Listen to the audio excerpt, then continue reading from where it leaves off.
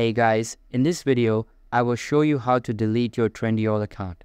Alright, so let's begin. So first, go and open up the trendyol app or website. And then what you want to do is click on account in the bottom right. Then from here, scroll down a bit and here under account, click on settings.